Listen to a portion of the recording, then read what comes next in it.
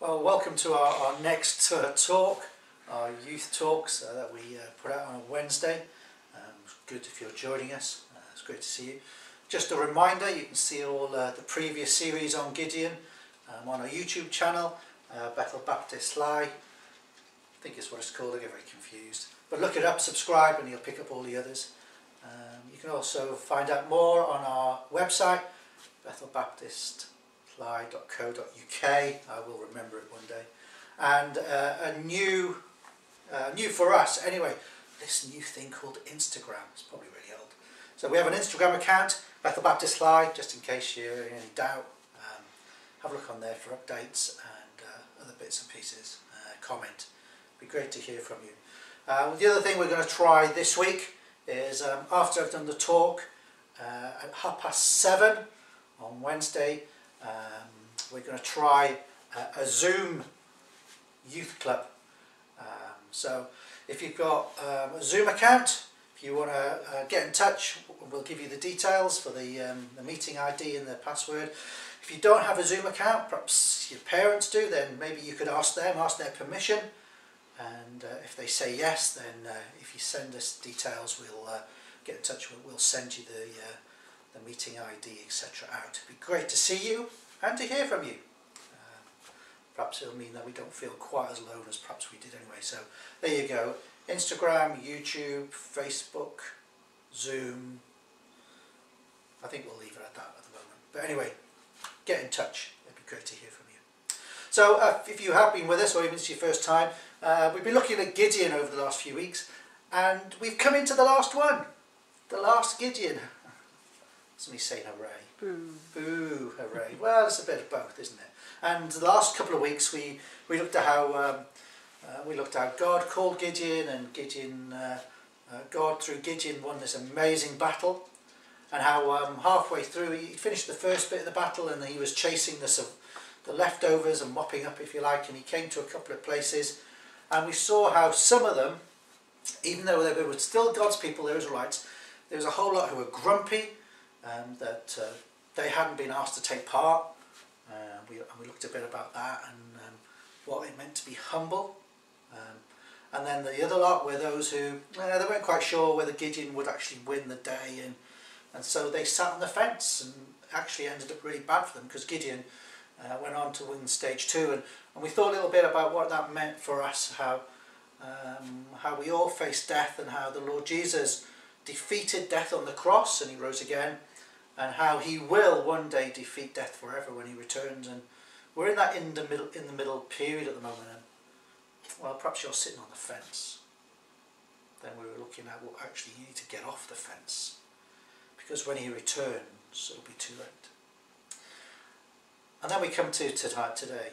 I'm going to read a few verses from the Bible, from Judges chapter 8, and I'm going to read from verse 22 to 27. It's probably a bit small for you to see it on the screen, so I'm going to give it to you again, so you can either look it up on your phone, but you know what, better still, go and grab that dusty Bible off the shelf and open up Judges chapter 8, and starting reading at verse 22.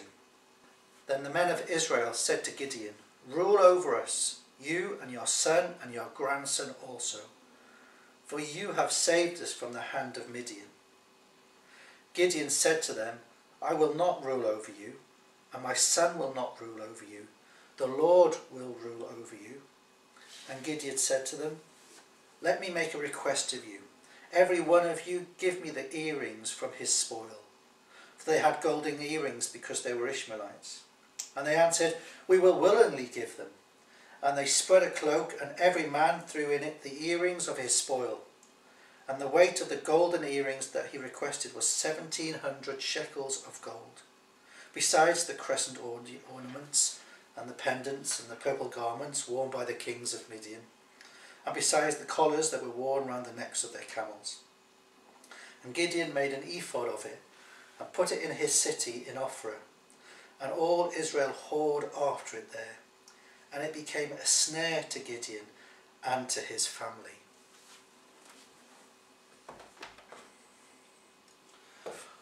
Wow, so there are some things there that we're going to be thinking about, maybe some words you didn't understand, and Hopefully we'll explain those to you a bit as well, so make it a bit more easier to understand.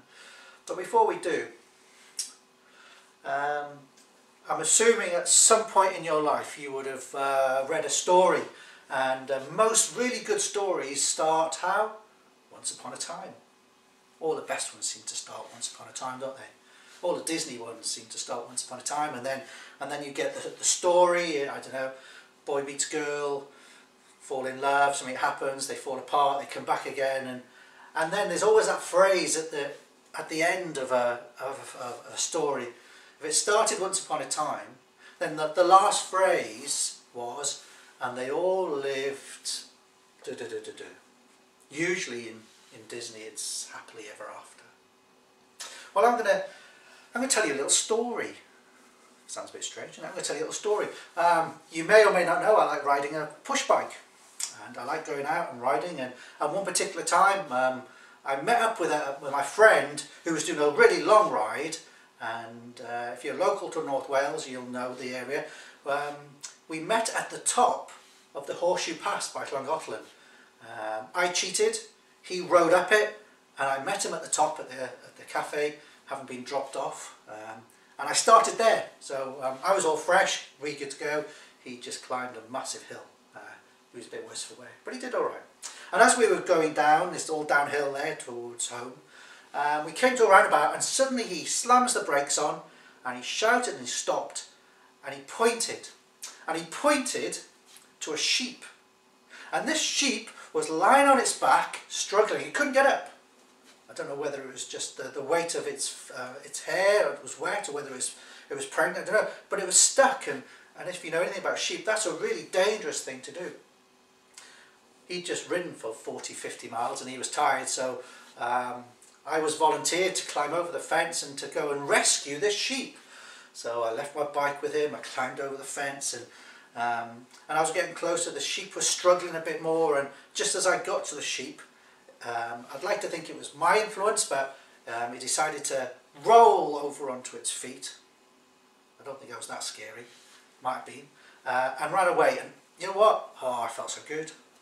I was a rescuer. I'd saved the sheep. How cool is that? You know, Matt, the sheep rescuer. Oh, what a fantastic thing to do. But you know what? What if I would come the next day on the ride of my bike, come to the same part, stopped at the roundabout, looked across, and seen the same sheep there, rolled on its back. Oh, I'd have to get off the bike, go across, roll it over, and let it go on. Ah, Matt, the sheep rescuer. But what was if that happened time and time and time again? Actually, then the sheep, it's a sheep, so they're not particularly intelligent, but that sheep doesn't really need a rescuer. That sheep needs a shepherd who will guide it and lead it and basically stop it rolling over in the first place. You know, shepherd will come and move them away from danger.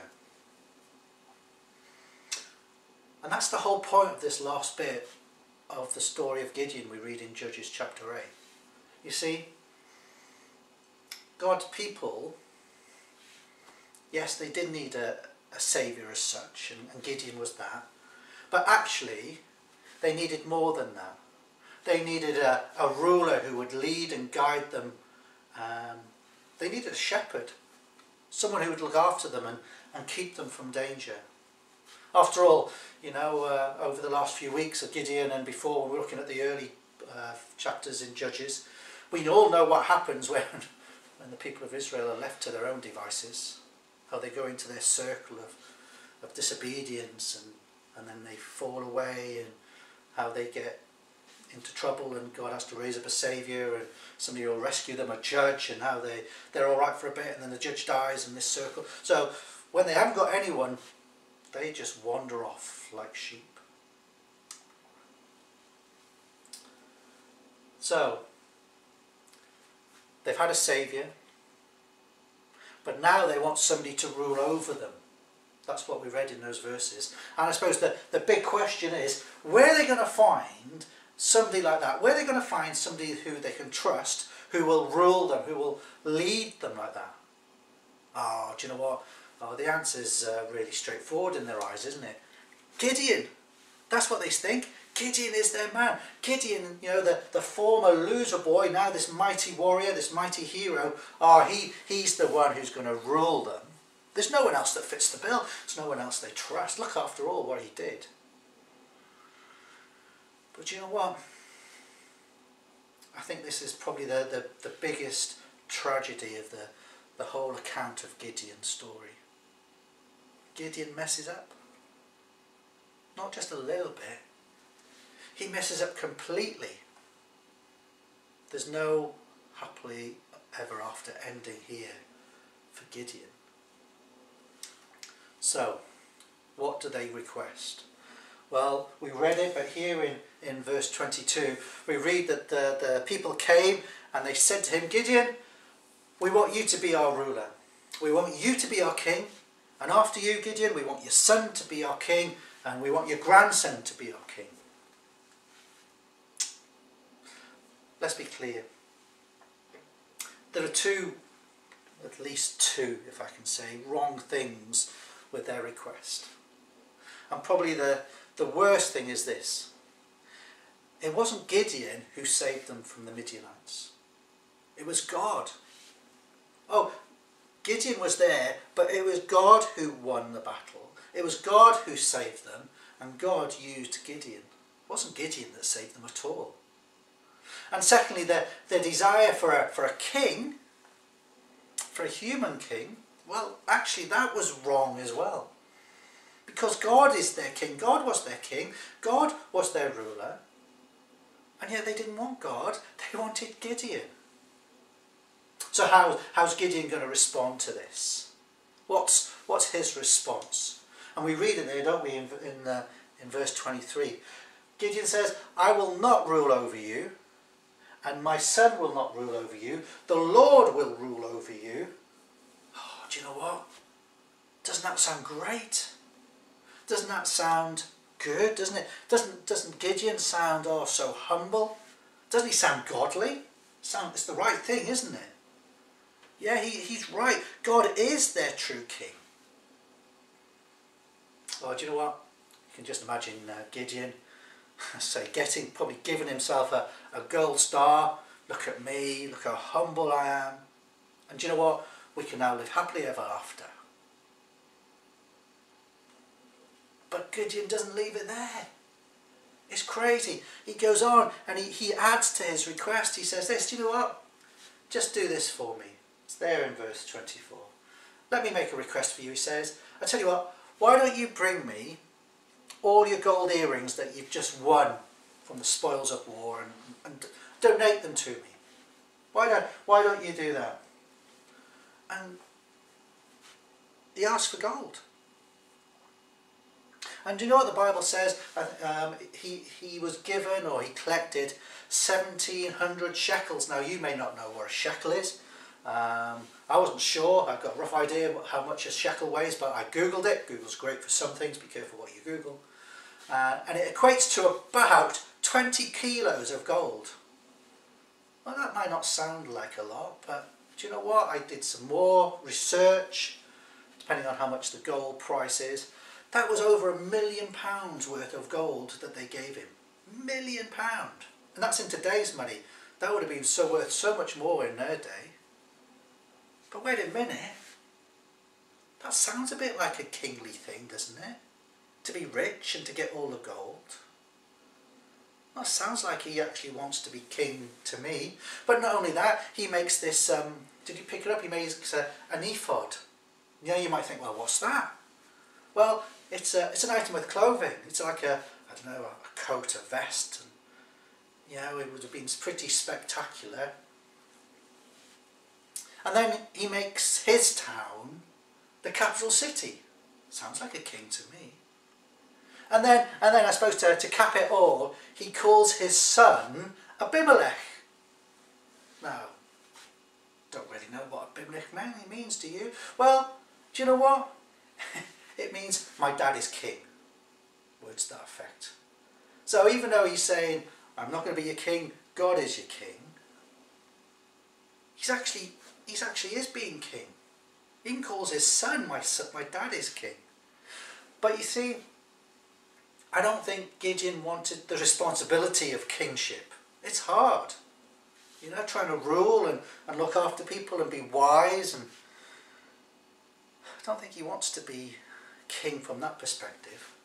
Oh, but I think he wants all the trappings that go with being a king. He wants all the privilege to being the king. He wants the gold. He wants the recognition. He wants the capital city.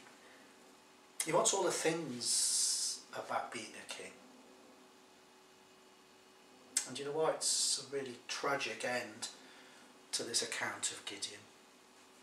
Gideon isn't a humble worshipper. He's being a weak loser again. Remember just how we found him hiding in the press all those verses ago.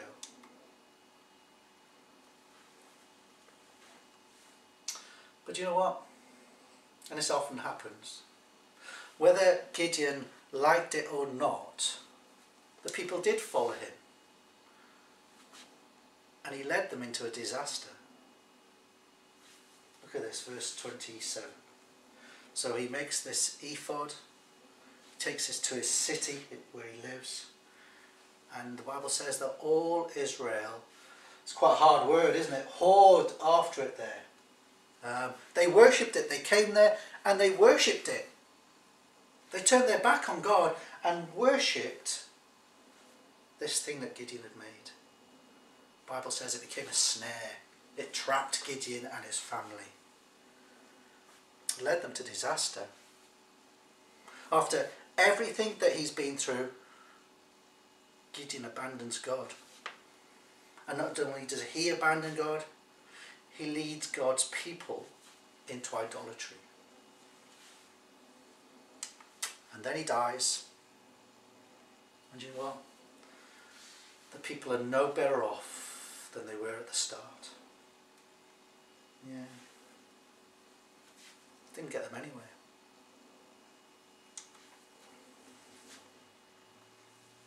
Quite like that. We all need someone to save us. Well, you might think, well, I don't. I'm pretty sorted. But actually, it's a lie. We all need someone to save us. Save us maybe from ourselves. Maybe definitely save us from our sin, from our failure. And the good news is that God knows exactly what we're like, and he knows what we need. He knew what the people needed in Gideon's day, just as much as he knows what we need today. For them in Gideon's day, well, we'll probably look over it eventually, but God has this plan. It's an amazing plan. And it involves this woman called Ruth. It's a bit of a love story with her and Boaz, how they get together. That is a bit of a once upon a time, and it is a happily ever after. Just in case you're not sure about those things. Makes it sound like a fairy tale. It's not. It's true. It's in the Bible as a true story. And they have a son, and then he has a son, and you know what? From this line, there is a king that's born. And it's King David. You know, you've heard about him. Shepherd boy, fought Goliath with the sling and the stones, and he becomes a great king. But you know what? David messes up too. David wasn't the complete deal, if you like. Oh no, another one is needed. Another ruler, another shepherd, another saviour. Another member of David's family, if you like. Another heir. Another king who will save and who will rule forever. Wow, who's that going to be? Who's that?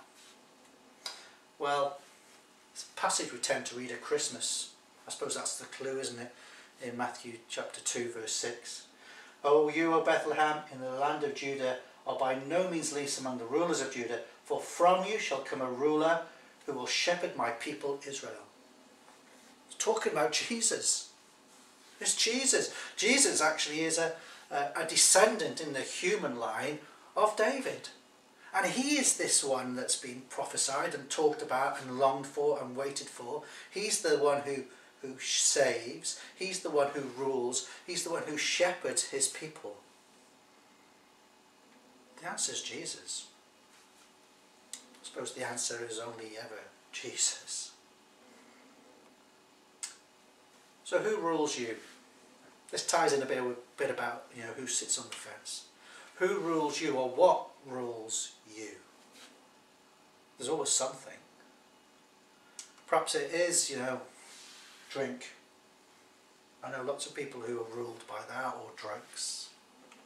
Or I don't know, perhaps it's money and your desire just to get as much as you can, a bit like Gideon asking for the gold earrings.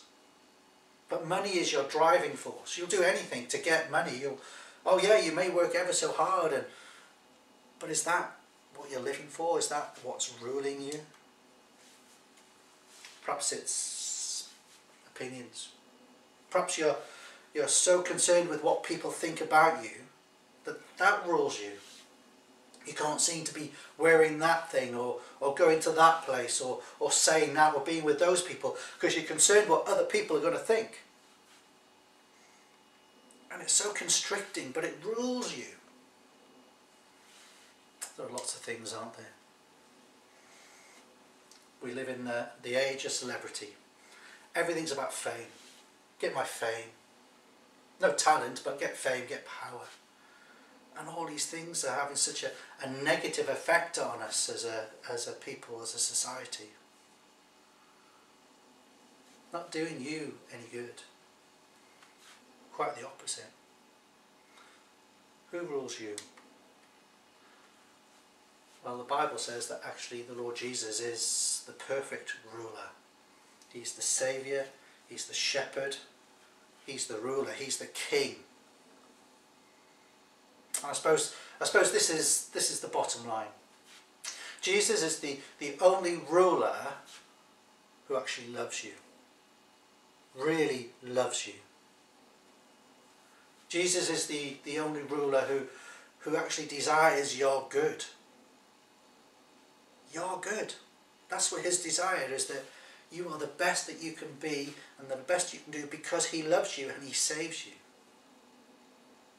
And you know what? This sounds a bit weird, and it probably is a really weird thing to say. But the Bible describes that being ruled by Jesus is actual freedom. All those other things were slaves to them. But if you want to know real freedom, then allow Jesus to be your Saviour, your Shepherd, your ruler, your King. Let me pray. Father, we thank you for your Bible, your word. And Lord, as we've read Gideon, we've seen some real lows, some real highs, and now, Lord, we're just reading another low, how he turned his back on you in many respects, and how he went after false gods, and how he drew others away from you. And he wasn't the king, he wasn't a good ruler, and he was only a saviour because you used him. But we thank you for the Lord Jesus. We thank you that he is the true saviour. He is the only one who can save us from our sins, can forgive us, can give us a relationship with you.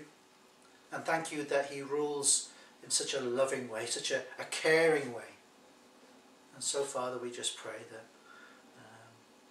we will throw away these false gods and live and serve you and enjoy real freedom and peace as your children. Amen. Great to have you with us. Don't forget all those things we said at the beginning about social media, your Instagram, your Facebook, your YouTube website. Get involved with Zoom. Tonight, drop us a note and we'll send you the meeting ID. But it'd be good to see you. Take care. Stay safe.